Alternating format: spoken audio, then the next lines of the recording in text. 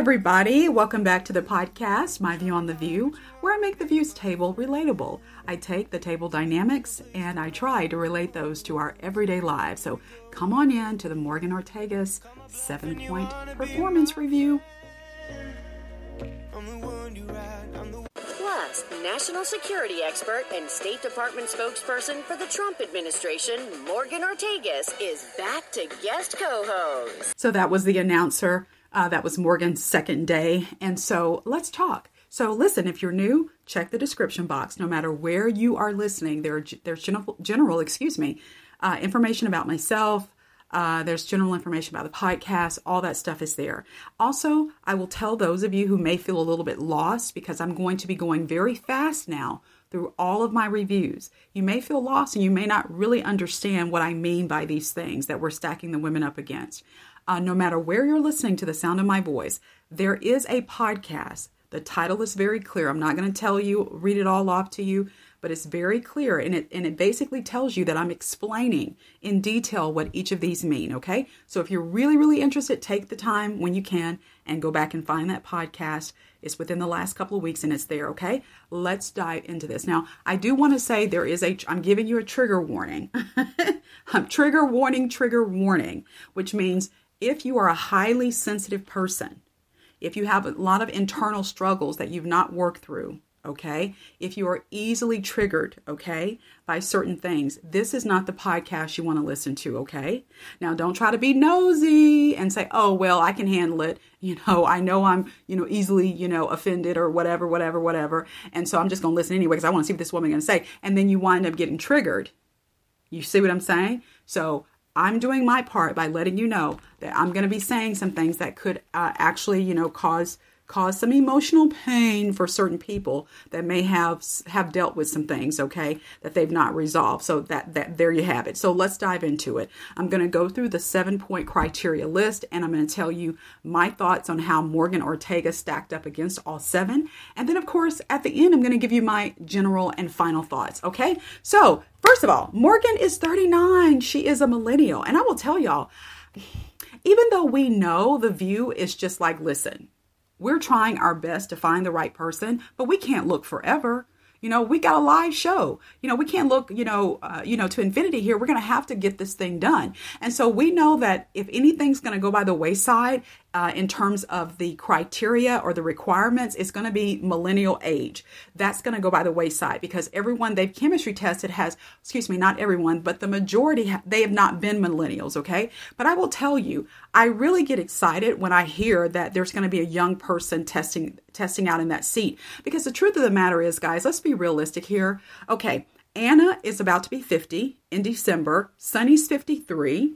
Okay. Joy's 79. Whoopi's turning 66 this Friday, which I think is November the 12th, something like that. But it's going to be this Friday, the second week of November. All right. And Sarah is in her early 40s.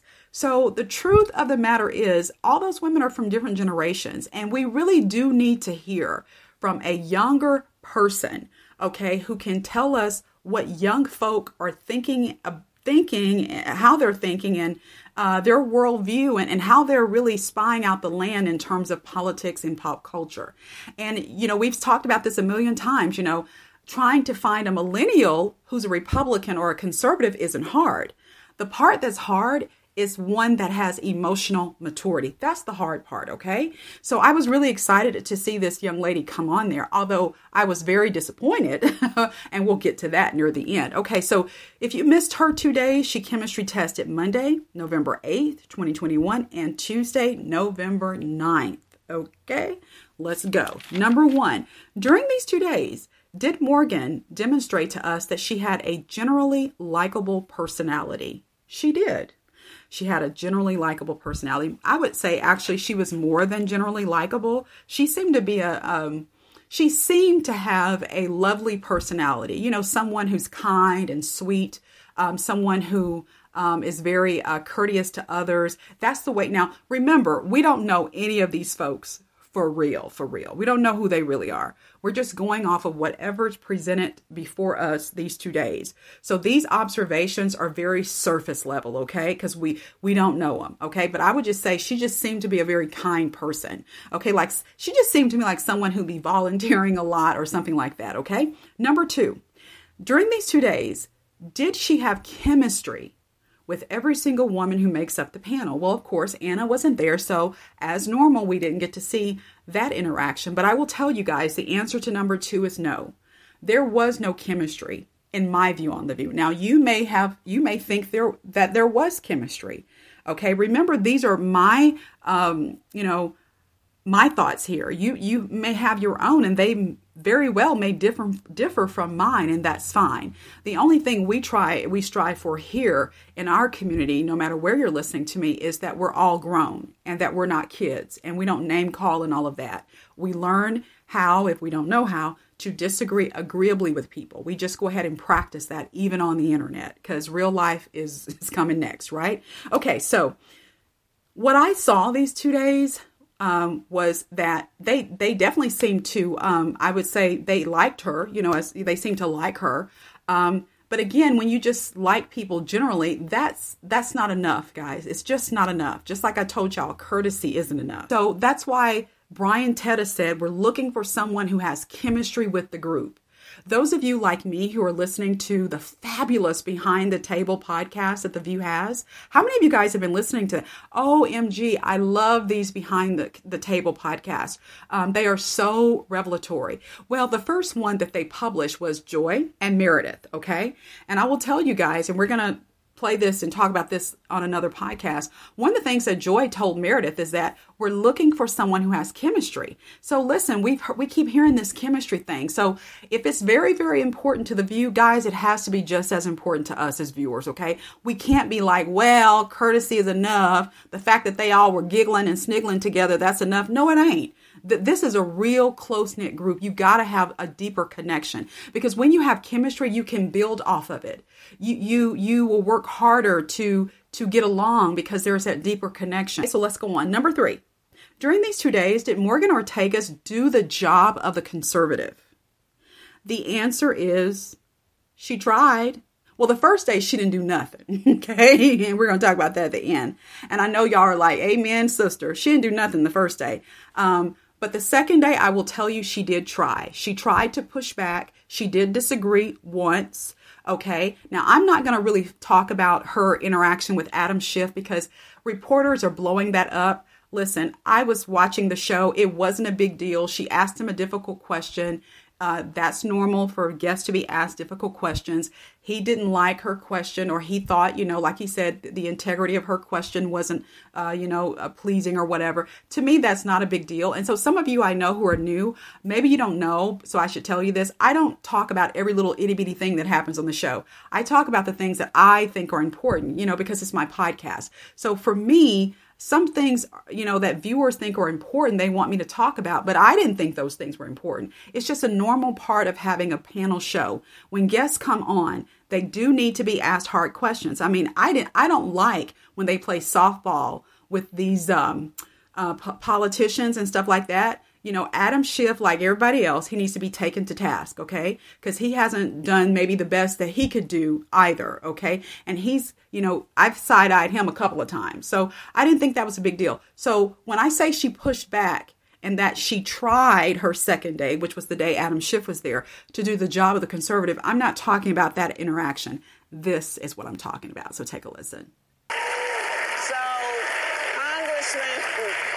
Congressman Paul Gosar tweeted a video that's still up on the site, photoshopping himself into an anime, beheading Congresswoman Alexandria Ocasio-Cortez, and then pulling 2 swords on President Biden. Should he expect a visit from the Secret Service?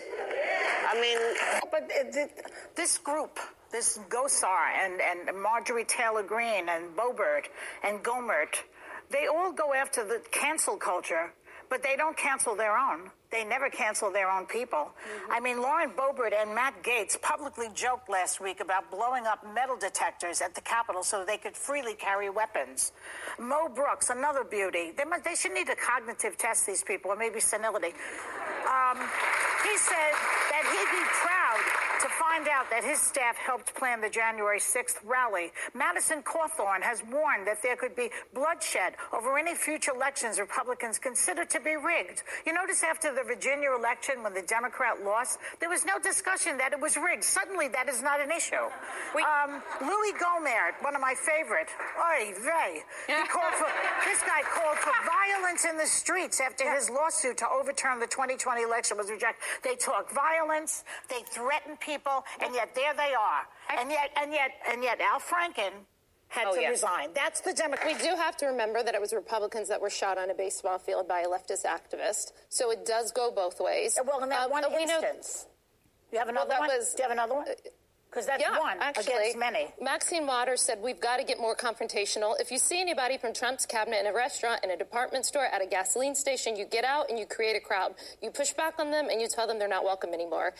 Representative Omar tweeted, "It's all about the Benjamins, baby," about Israel allies and politics. Is there violence in any of those words, though? I don't hear violence. Anti-Semitism is pretty bad, too. Which one? Anti-Semitism is pretty bad, too. Yeah. So what I'm saying is I'm not defending this guy at all. Remember what Trump said? I think the problem I'm sorry. Yeah. Here I am again. You know, if you saw her face, when Joy, pushed back against her, she looked like she was intimidated. Okay, number 4. These 2 days, did Morgan Ortagus demonstrate that she was a good conversationalist? I'm going to say yes to this, even though those 2 days, they really, guys, didn't talk a lot about pop culture. I think they only had like 1 or 2 lighthearted topics because they had guests both days, and y'all know guests take up a lot of time.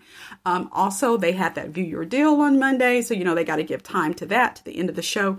But she, I think overall was a good conversationalist. Number 5, 80% of the time, when the panel disagreed with Morgan, did she show that she, could remain mostly professional? The answer to this is we don't know, because she mostly agreed with them. That one time there, she was pushing back. I think another time when they were talking about Aaron Rodgers, which was the first day, she, mostly agreed with them. And then she was like, okay, but he should have a right to speak his mind. And I think all of them agreed with that yes, he should. They just didn't like what he said, but he did have a right to speak his mind. So guys, we just can't answer number 5. Let's go to number 6, because I definitely want to get to my final thoughts. Okay, number 6. Did she demonstrate that she had the ability to see truth and acknowledge it? And once again, we always use the election. Does she think the election was stolen? You see, or January 6th. What are her thoughts on January 6th? And I will tell you, they didn't talk about January 6th or the election those 2 days. And there was nothing else that they talked about that we could really say, did she have the ability to see truth and acknowledge it? So I'm going to have to say we don't know on this one. But I have a feeling they're going to bring Morgan back. I think they're going to give Morgan a second chance. And we'll talk about that too near the end. And then finally, the 7-point criteria list. Did she demonstrate to us, guys, these 2 days that she was generally knowledgeable about politics and pop culture? She did. Although they didn't have many pop culture conversations, she definitely did. Okay, let me give you my final thoughts on Morgan. First, I will say her first day, it seemed to me, and I don't know this girl from Adam or Eve. Actually, before she was on there, I didn't even remember her being the national security advisor. So many people came and went in the Trump administration. What was it? Anthony Scaramucci was there for 11 days. So that was a revolving door. We in my lifetime, and I think my dad would say in his lifetime too, and my dad is in his late 70s. There's not been a White House that had that many people go in and out during the 4 years. And then when he was out of office, they still had, people in interim positions, and then some positions that were just, there was no one in them. So this was just a very crazy, chaotic White House. So I didn't even remember her. But I will tell you that the first day she seemed heavily medicated to me. And the reason I'm saying that is because, I just had so many flashbacks when I was watching her that day when I used to do investigative interviews and, going to someone's house and interviewing them for court cases and things of this nature, and you're going to have to testify and they're going to have to testify, all this kind of stuff. People used to get very nervous, and sometimes they would take something before I got there. And so their reactions and things like that were and reflexes and just the way they would turn, they would turn their head, just they were like in slow motion, so to speak. Watching her on day one really reminded me of those experiences. Now, don't forget, this is my view on The View.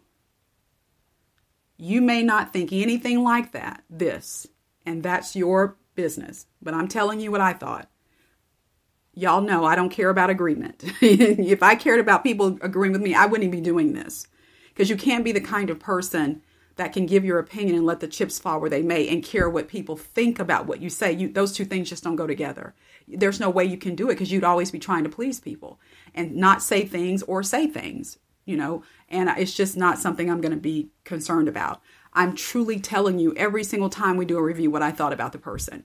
And I'm making it clear to you that this is what I thought. I thought something was wrong with her the first day.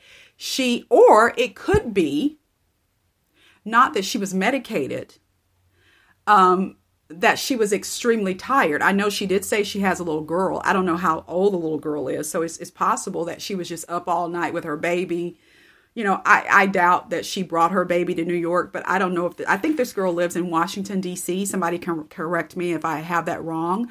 So I do believe they flew her out. And also here's something too. The reason why I really ruled out the up all night with a kid thing is because these women know months in advance when they're coming on this show.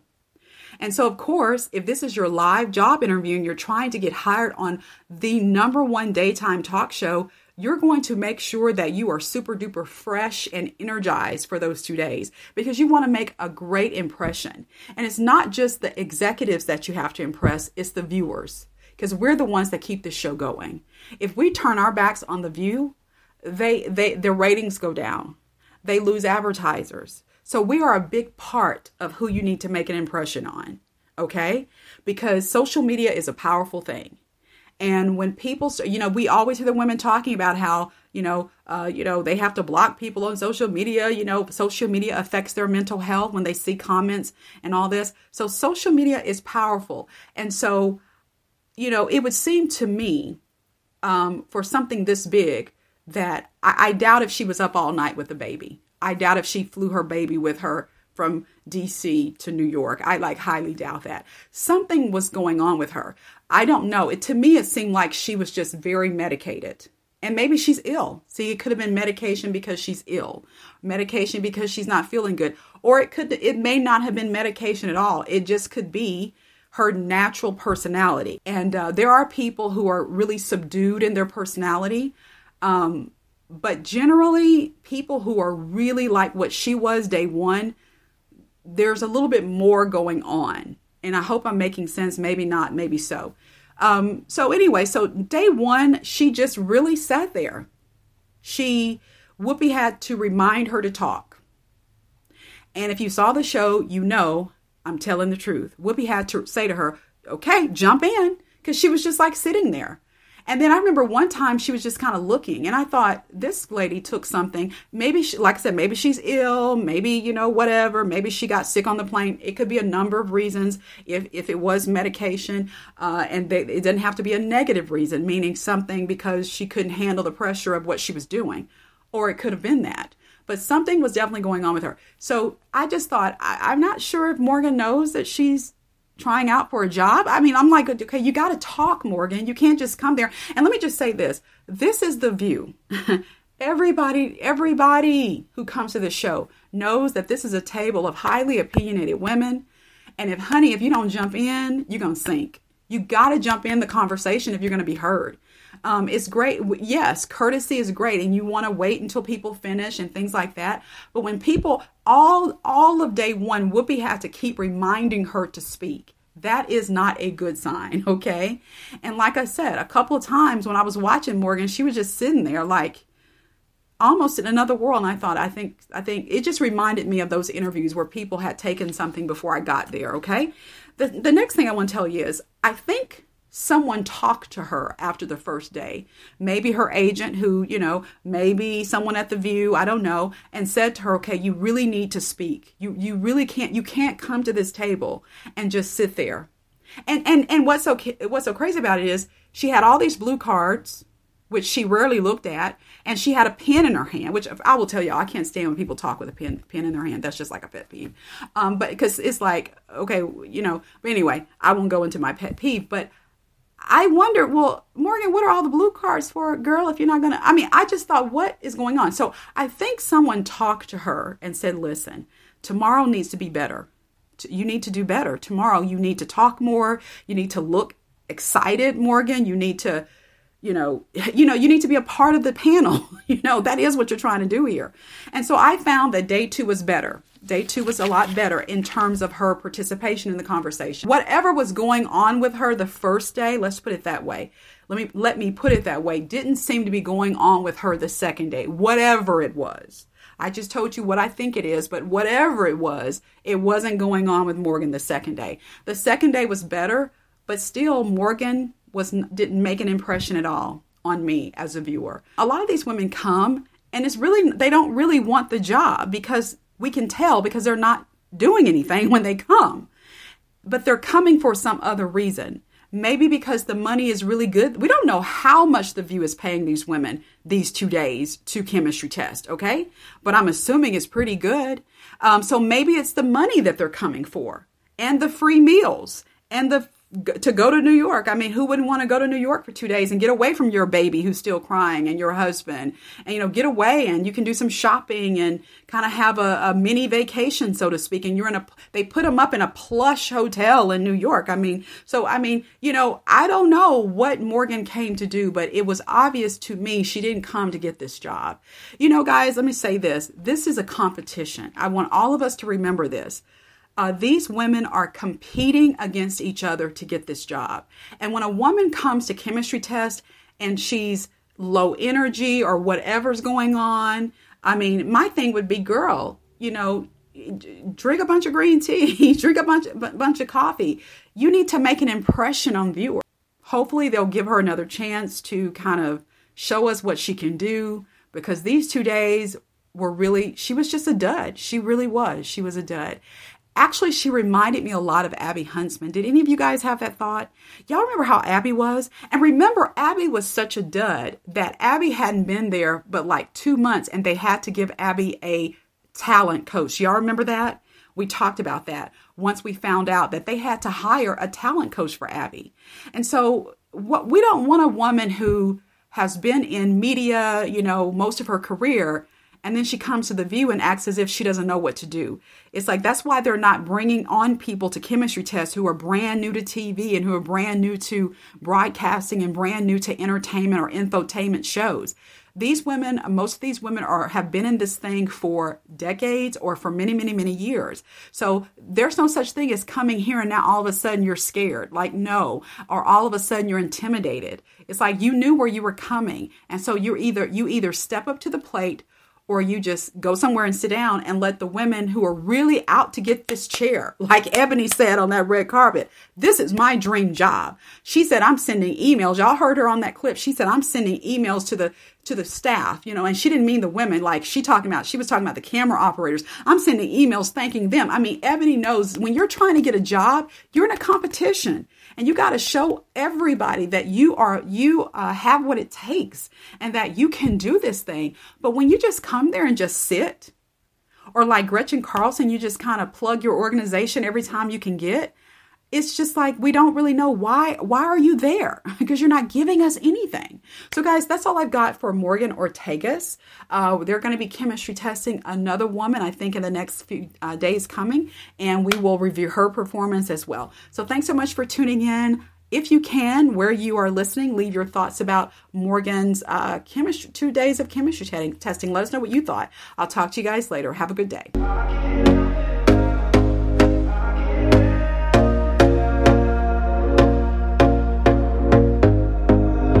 Here we go again. Trying hard, but you wanna be my friend.